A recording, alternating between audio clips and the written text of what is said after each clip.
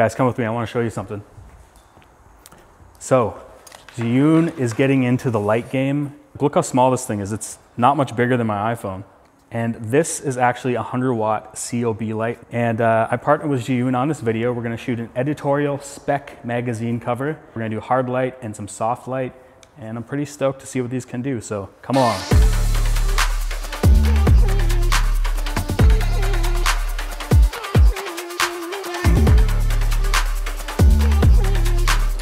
So right now for this hard light look, we're actually using a Fresnel on it, and we're using their Bowens adapter so that we can put this Fresnel on it.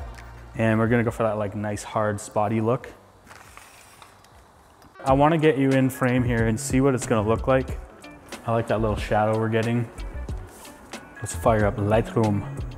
All right, let's see what we got here. Here we go, 3, 2, 1. I think it looks sick.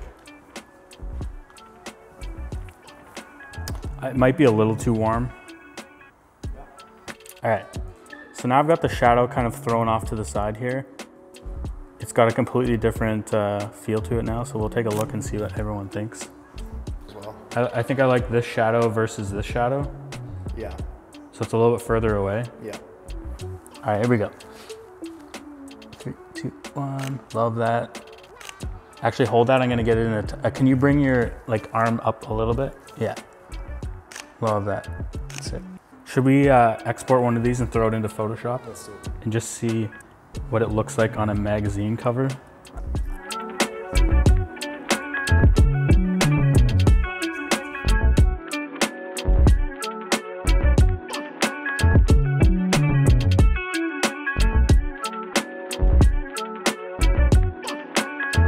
We're powering this light off of AC right now. So this is the power brick. You can power it off many other ways, and I'll show that later. Love that. Now bring your hands in front and keep the same angle that you're on. Yeah. I'm looking off out towards the window now. If you want to go up on your toes, I can count you in too. 3, 2, 1. Love that. This looks sick. Look at the shadow too.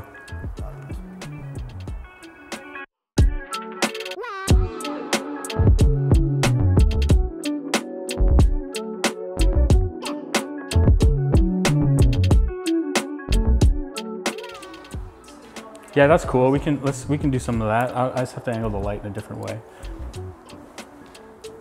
It's surprising how much output that thing's doing. Like, look how small it is.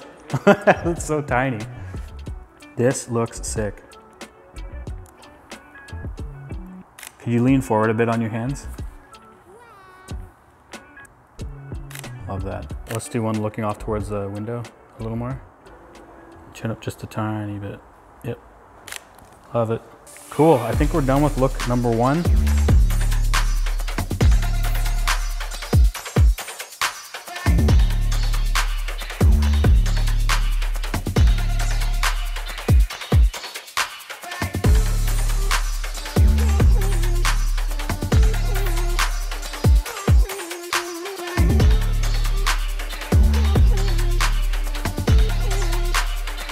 So as we know, this light is small, and when I was sent these lights, I opened up the case and I couldn't believe that this was a 100-watt COB light.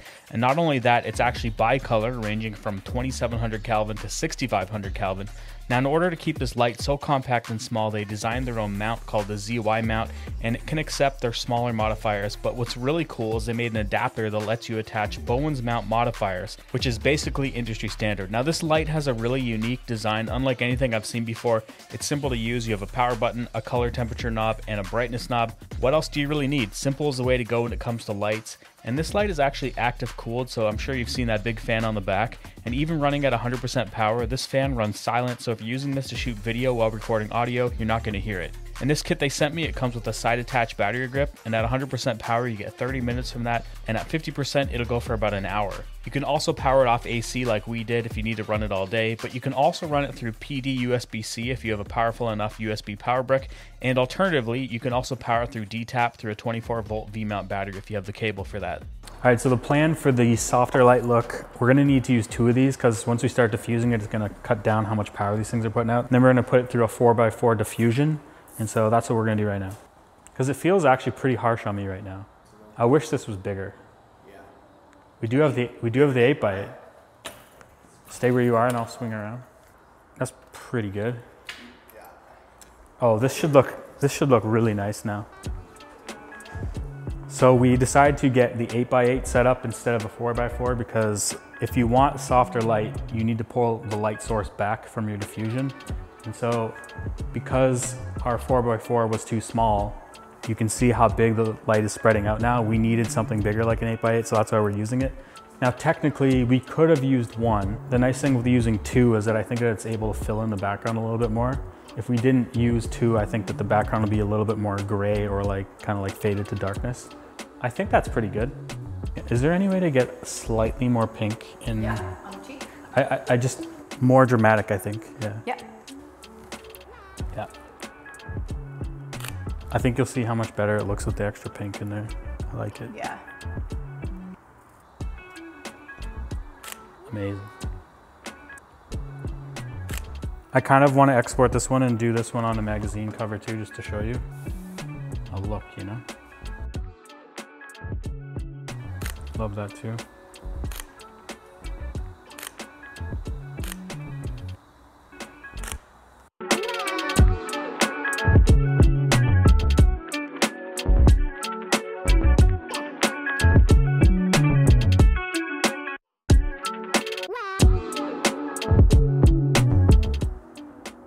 Cool.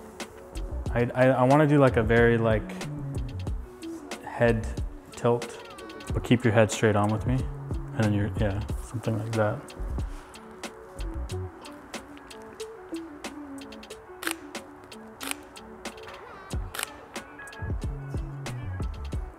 It's crazy. That one's sick. There's something that could make it better though. If this hair was also in front, I feel like this hand is blocking the hair. It could all go like kind of in a wispy way. Okay, ready? 3, 2, 1. That last one was really good. That one. That's what we're looking for. Something like that.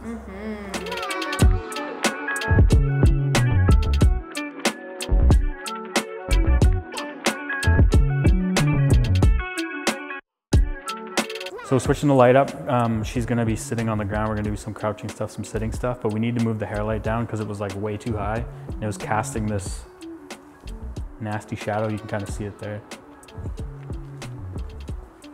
This light also has that diffuser thing. We could try that on it. Oh, that's cool. Let me know and I can count you into it. 3, 2, 1. Timber. Okay, I'm going back to the couch. 3, 2, 1. I think I got it. That's pretty dope. That's pretty dope. Here we go. 3, 2, 1. Love that. That's it. I think we got it. Good job. Boom.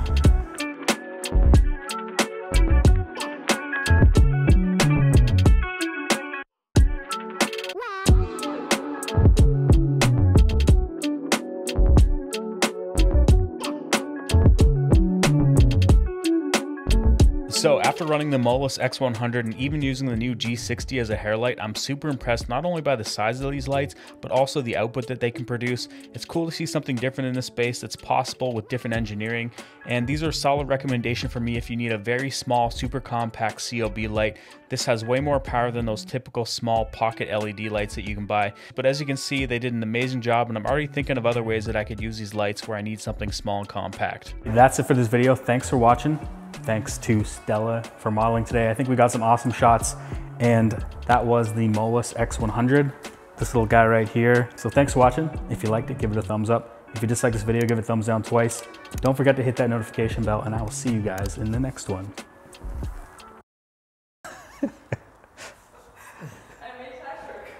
This is all fake, but it looks like a real magazine because I know how to use Photoshop. Just don't read this. Boots.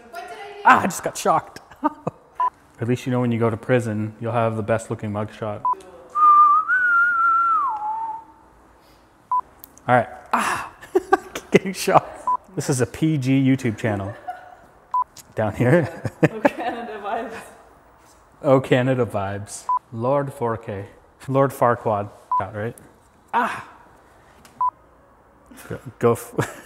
He lifted the light up a little bit, so now it won't be,